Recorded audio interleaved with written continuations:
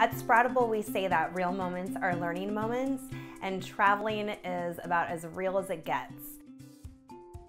We're gonna pretend to be on an airplane because airplanes can be really loud and really big. So we're ready for takeoff. It's gonna zoom very fast, and then we're gonna lift off up into the air. Are we ready?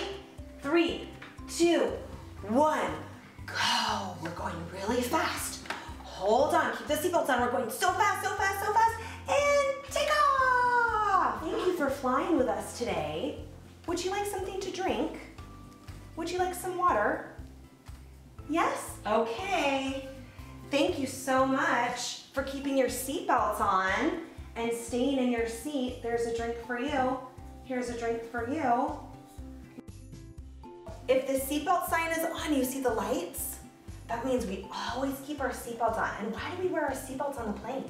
Because you might crash and you'll be more safer if you have seatbelts. It's all about safety. We're always safe. It doesn't matter if we're at home or we're out at the park or we're on a plane. We always like to be safe. What happens if you kick the seat kind of by accident or you forget?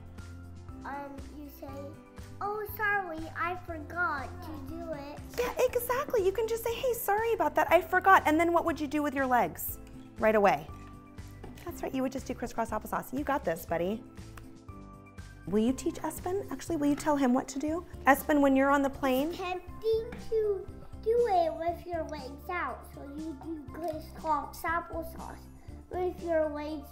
But if your legs just fly out and it accidentally kick his, say, oopsies, I'm sorry. Real moments are learning moments.